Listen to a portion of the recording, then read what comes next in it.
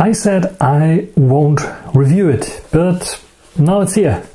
The Xperia 1 Mark VI. So let's get started with the unboxing and first look. It's relatively easy because what's inside the box is the same as with the 1 Mark V, or even I think the 1 Mark IV as well had this box already. You get the phone and a bit of paperwork there as well, so a bit of cheating there. But you can see the specs here. So we have the same setup as on the 1 Mark V. 48 megapixel, 12 megapixels and 12 megapixels on the back, and on the front 12 megapixels. Then we have the 6.5 inch screen there, full HD plus now instead of 4K. And we have a 5000 mAh battery. We have the Snapdragon 8 Gen 3 and we have IP65 and 68. So what's not included is the adapter for power and the cable, USB-C cable. And you can see here also what kind of charger you need. It's a 30 watt PD charger, so they didn't upgrade there anything. Otherwise, yeah, we have 2G, 3G, LTE and 5G support, as we can expect from a Sony device. So the Xperia 1 Mark VI, here we have it already. As you can see, I have the white variant here with still the size T-Star coating and with the 3 lenses there. A nice Sony logo there and Xperia down below. Is it there? Actually, it's not really there. There it is. This is like dirt. This is here somehow. Not sure if you can see it there, a little bit there. It's very, very hard to see on this white version. And the sides are the usual ones that we saw already on the 1 Mark V. I'm recording with the 1 Mark V right now. This is why I cannot show it to you, but this button has been made a little bit larger there. The thickness is a bit better there. We have the fingerprint reader here. We have the volume rocker, same setup. On the other side, we don't have anything. We have this nice rails there to help with the grip a bit. Also, the back is feels like a little bit plasticky, but it is actually glass, Gorilla Glass Victus. Then on the top, we have the 3.5mm headphone jack. Still on the bottom, we have the possibility to eject your SIM and your micro SD card, USB Type-C. And yeah, this is basically everything. Let's take a look at the display.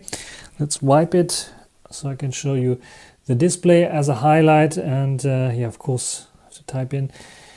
This is the display. And as you can see here, yes, I think they made it a bit slightly thinner there on the sides, left and right. The top and bottom bezels are basically the same as on the 1 Mark V. And we still have the front-firing speakers here for great sound. They improved it a little bit in terms of bass and loudness there, which I really like. They improved the headphone jack, and you can hear it with headphones plugged in. So there's a little bit less of noise, white noise going on if you don't listen to anything. And the separation between left and right channels is much, much better. So yes, it is better than on the 1 Mark V, but it is not mind-blowingly good, I would say. And a dedicated quad DAC amp, for example, like on the LG phones of yesteryears, help a little bit more with better sound there. Then we have the operating system, still Android, but you can see they modified a little bit and they made it, in my opinion, a bit less goofy looking with those larger options there in the quick toggles, which I really like. And yeah, this is really, really nice. And if I swipe down again, we have even more. So we have more on first glance here, which I like. The rest looks pretty much the same. So we have the settings here, and yeah, rotation sometimes have some issues still. And when we check out the system, we should see that we have running Android 14 here with no updates available on this device currently. At least I didn't get any updates there on this device. So the rest is like pretty much vanilla stock Android. We have a few apps that I installed already, so I will not show you the usage of the storage, but it's roughly again 20 gigabytes, and we have this nice first installation wizard that allows us to choose which bloatware we want to install. There are some applications that we cannot undo, like I think booking.com, and actually Booking we can choose, and I chose to have it installed. There is no Tidal there anymore, like on previous phones that had like I think a free trial of Tidal there.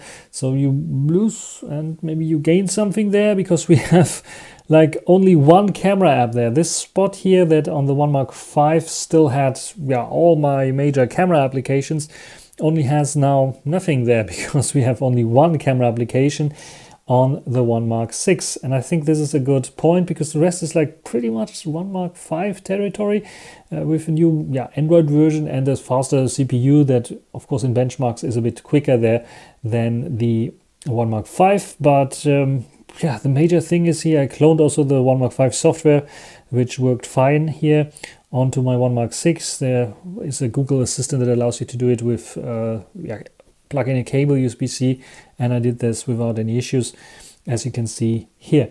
And I think we should check out the camera application and a few camera samples that I took with this brand new Xperia One Mark 6. So let's check that out.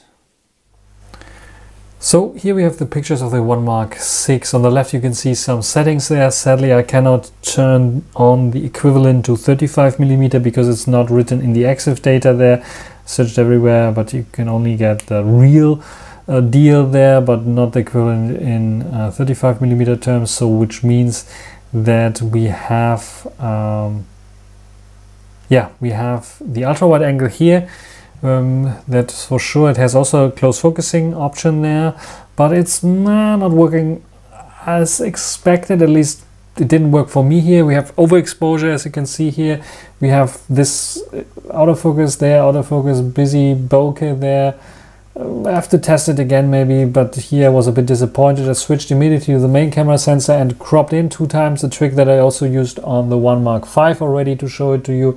And this works perfectly, but also with the 1x lens you can get very, very close already there and get lots and lots of detail here of those flowers. So yeah, close-up shots with the main camera sensor are possible, but of course there's telemacro as well that I will show you later on.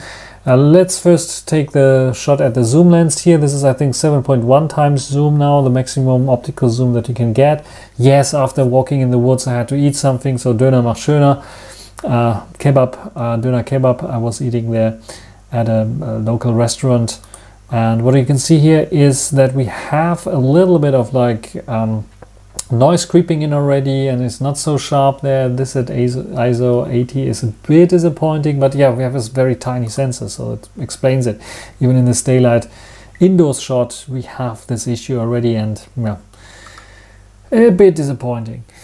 Otherwise, in terms of colors, I like the Sony colors there. You can have different color profiles for sure. This one is to show off the bokeh there. I was focusing I think here somewhere in the front there.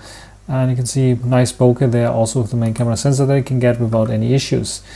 Then this is a little village that we were visiting there, and it has like this little statue here, and it talks, I don't know what it talks about. I think it's supposed to be an owl, I don't know. Yeah, working fine, nice colors, but you will see already that it tends to overexpose a little bit, in contrast to the One Mark 5 that usually tends to tune down these things. In HDR it's like tending to overexpose a little bit here. It doesn't have any issues with this, just like the One Mark 4 and the previous Sony devices did. Talking about HDR and overexposure and lens coating, when we are shooting directly against the sun, this is what you will see here. You can see overexposing the sun, and we have like a little bit of a lens flare here. This bluish one is very hard condition, but it's doing, I think, an okayish kind of job there. But yeah, T-star coating cannot help or perform miracles here. Telemacro, this is the maximum zoom option there, 320 I think it is. I'm not sure if it's 320 times or whatever this should be. of a little flower, and if I zoom out to the 120, I think it is, this is how it looks like. So here, yeah, I can zoom in quite closely, but a little bit of details are getting lost. ISO 200 there, you can see, is a bit of noisy already. And if I zoom out here, yes, there's a lot of detail, like this little hairs and so on, which is nice, but the ISO at 200 and a little bit of noise, yeah, if you don't have enough light, in this case I was in a shadow there, I might run into some issues there. But it looks otherwise phenomenal as a telemacro, and yeah, it is a manual slider, manual operation. I like it a little bit more with the automatic one, which you can also set to manual by just pressing and holding on the Huawei Pura 70 Ultra, but this one is also working fine thanks to the nice focus peaking that you get. Just that maybe sometimes, especially when they're moving and so on, I would like to rely on autofocus and not so much on manual focus, and holding it with your hands might be a bit harder. Main camera shot here with the main camera sensor there. What you can see is a bit over sharpened there for sure. Maybe they tweaked their sharpening algorithms a little bit there.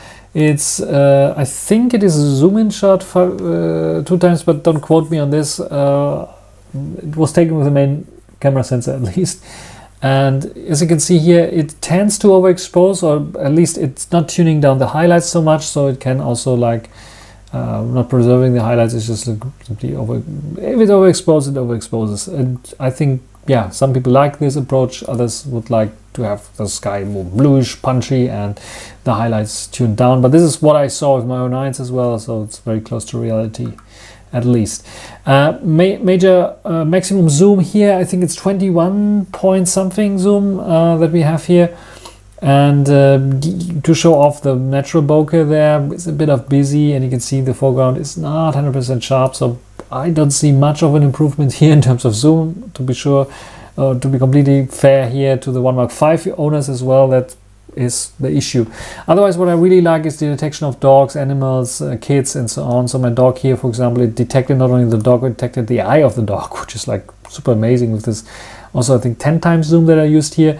And it's working fine. It's not the best, I would say, not the detailed one, because we have only 12 megapixels. It zoomed in quite a bit far here with the 3.5 times. To actually 7.21 times to 10 times. It's a stretch already, but it's working fine. Bokeh mode also here tested on Timmy the dog. You can see, I think the bokeh is okay. Has some issues there sometimes, like with the portrait effect there, but it's okay, and it's very similar to what we had with the 1 Mark V as well, so not much of a difference there. Yeah, and again, a shot where I will demonstrate to you, like, it tends to overexpose a little bit, so maybe the EV, tune it a bit down, minus 0.3 or even a bit further might help here to get a less overexposed shot if you like that. Otherwise, this is like yeah, showing how reality looked like. Don't have any selfies or something like this, but I found this here and wanted to take a natural bokeh shot. This is not using bokeh mode, it's just using a crop in shot. I think I used the crop in shot there. Actually not, might be not the crop in shot. A normal shot here with the 1x sensor here. You can see this in focus and the rest in background there, not in focus. I think I can get away with this pretty much. Another zoom test here, 3.5 times zoom, and I don't see much of an improvement here, to be completely honest, in comparison to the 1 Mark V, but it's just my first impressions there. Tested out if there's some text optimizations or something AI going on there to optimize the text there. I don't see it so much. 7.1 times zoom here, I also don't see it so much. Maybe less like this blurriness that we had on the 1 Mark V there, for sure. Might be lens variation as well that I had, and there's a maximum zoom here. A bit of noise creeping in there, a bit of like optimization. You can read it, it's nice, but it's not the best. I saw way clearer shots here on the zoom. So yeah, something where I would say don't buy this phone if you want nice long zooms. You have other better alternatives. If you wanted more realistic colors, then for sure. Yeah, this is my first impression here. No selfies there. I will definitely do this as well when I have the time also to compare it with the 1 Mark V side by side. And yeah, my first impressions here in terms of photography. What do you think about the photos? The first little test with the Sony Xperia 1 Mark 6, and this one here has 4K 30, 4K 60 and 4K 120 frames per second recording. I'm recording here 4K 30 right now, and I can switch of course to the ultra wide angle there just by tapping a button. We have this nice smooth zoom animation or zoom out animation here, and by the way, using the internal mic. So what do you think about this one here on the Sony Xperia 1 Mark 6? And also what I want to show you is a small zoom test. So let's perform a little zoom test. So we try to zoom on the shop there in the background, which is like, I think, a hairdresser's shop. So let's go to 3.5 times zoom, smooth animation there, and 7.1 times zoom, optical zoom. It's a bit soft there, but let's go to 10 times, which is now reached, and now let's go to the maximum, which is 21.3 times zoom. And yeah, can you read the opening times there? I think you can read this. So what do you think about the Sony Xperia 1 Mark 6 here? Back to the 1 times zoom. Probably the audio was a bit muffled because by default it is set to use the default back-facing microphone for voice optimization. Also, it should filter a little bit of the wind noises out that probably were otherwise listenable or hearable. So what do you think about the Xperia 1 Mark 6 and my first impressions here in this video? Can you guess which one is which? Yeah, I think it's not easy to distinguish those two. This here is the 1 Mark 5 and this is the 1 Mark 6, both in white that I have here, but you can see that the white color changed a little bit. The back color is the same, also feels the same, it's the same kind of material that they use, but here we have a black camera bump, here we have a silver camera bump. And what we will also see is that when I go a little closer, you see this here, that this one here is a bit smaller than this one here in terms of width, but also in terms of height a little bit there. We have a bigger, larger glass on the 1 Mark 6, where we have a little bit less larger glass on the 1 Mark 5. The rest is the same, so you will see that basically we have the flash here, we have an infrared port, we have somewhere I think also a back-facing microphone, or is it a back-facing microphone? I'm not sure, maybe back-facing microphone there. So it's basically the same there. The only other thing that we probably don't see is we have an NFC logo here. Sony used to do it, but now they're not doing it anymore, but at least on the 1 Mark 5 they didn't do it anymore, but here it's back, so not sure why.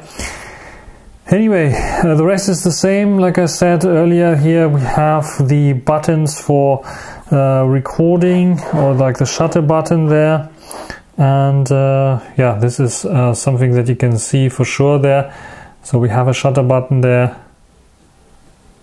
and we have another shutter button here, and you will see that this one is a bit smaller than this one, it's a bit thicker. The same volume key and the fingerprint reader, nothing much of a difference there. Same goes for the down below, but what people want to see is probably for sure the difference in terms of widths and heights. And what we can see here, if I just put them side by side, this is the difference. Do you see the difference there? Of course, it's perspective wise. Maybe I tilted a little bit there, so you will see, yes, the 1 Mark 5 is a bit taller, but the 1 Mark 6 is a bit wider there as well. So can we make it like somehow visible, putting one on top of the other, to see if you can see the difference there, edge to edge. You see the difference there? It's really millimeters only, and the in-hand feeling is not so different, I have to say. Yes, everyone is bragging about this feeling a bit better maybe in the hands, more conventional, like a smartphone, but the difference is not so big, I have to say. And holding this in the hand and in one hand here feels good. A little bit wider than I'm used to on the 1 Mark 5. That's a little bit easier to grip here with my hands for sure. It's 21:9 aspect ratio, but it's not a huge difference there. In terms of display, it is 6.5 versus 6.5, 4K versus Full HD Plus. Do we see much of a difference there? We see a brighter screen here. We see a different font for the clock for some reason. We see, what is quite interesting, they for some reason made the icons a little bit smaller there and more compressed. So the space here between this row and this row is much higher than here between this row and this row. So this is something that somehow makes it possible on this screen, even though it's not so tall, to fit in another row of icons.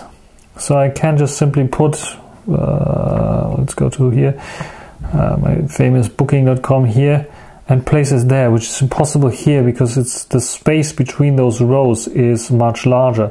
So they compressed it a little bit down. So you see that they changed a little bit there in terms of software. Then the next thing is, of course, the stock Android versus the modified Xperia design. You can see already that we have only like 4 options here, and here we have like 8 options, so double the options, which is like already pretty cool. And yeah, we have the slider for the brightness here already. Here I have to slide down to see this, so this is also maybe a difference there.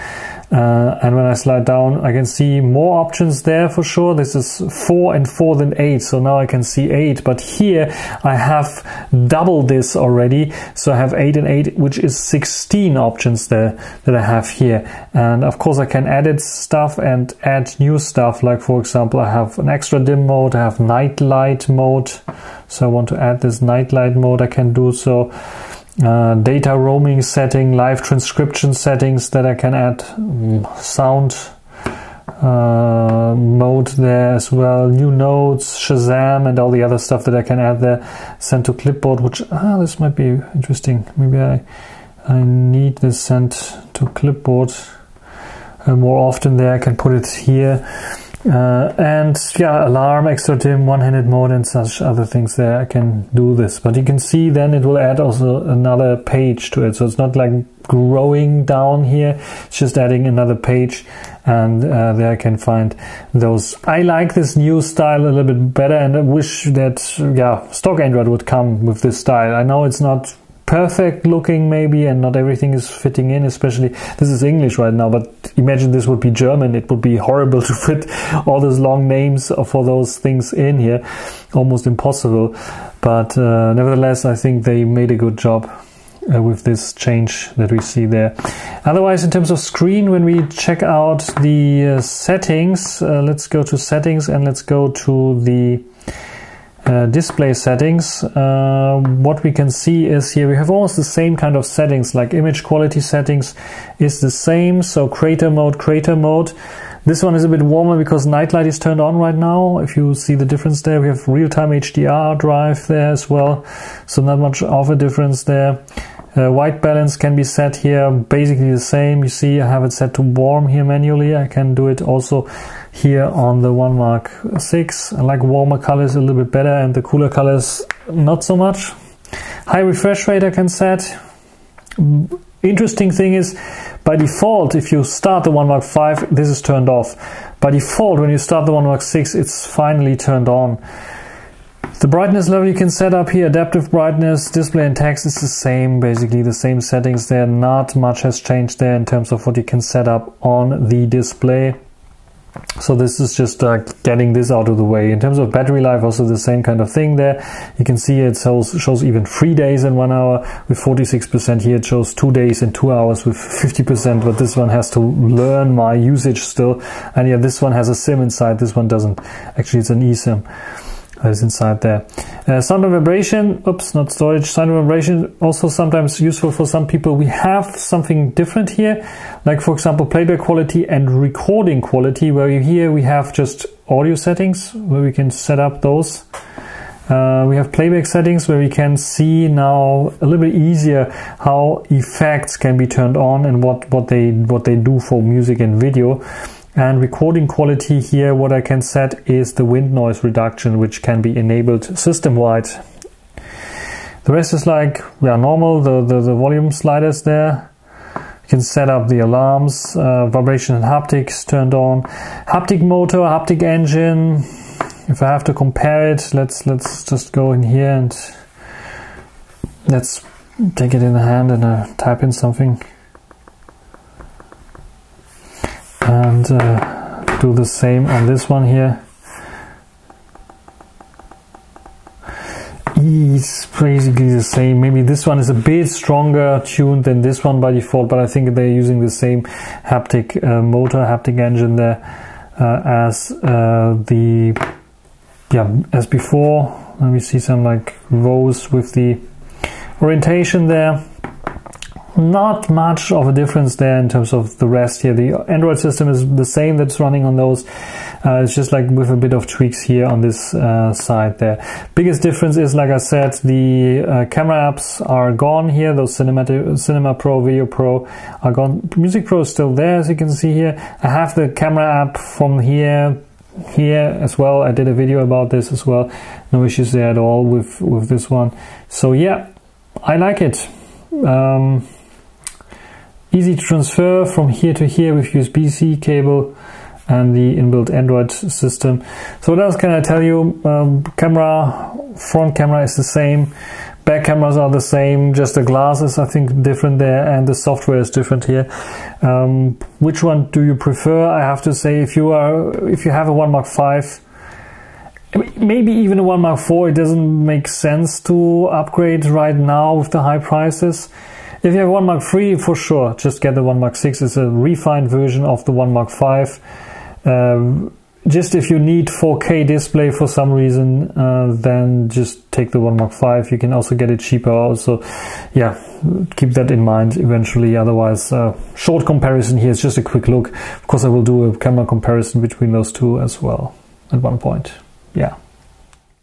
And here now a lower light kind of sample of the Xperia 1 Mark VI, and this one here is recorded with an external microphone. Yes, indoors with external microphones, outdoors without external microphones. How stupid I am. It just moved, so I had to search the microphones, and now when I'm recording this I found them, so this is why I can use the external mics again.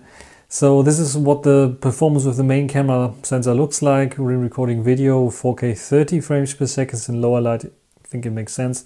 And I think it's working fine here, but I don't see much of a difference to the Xperia 1 Mark V, to be completely honest. Same sensors here, a little bit of tweaked software for sure, and maybe a little bit larger lenses there.